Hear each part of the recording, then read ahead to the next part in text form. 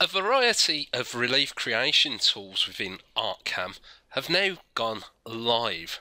So this will instantly bring results rather than having to wait for the tool to calculate. Now you can even edit nodes whilst you're doing this and completely change the shape. Now this is just using the shape editor, and you can see you can just change the nodes, and you can use this tool in a much more artistic way.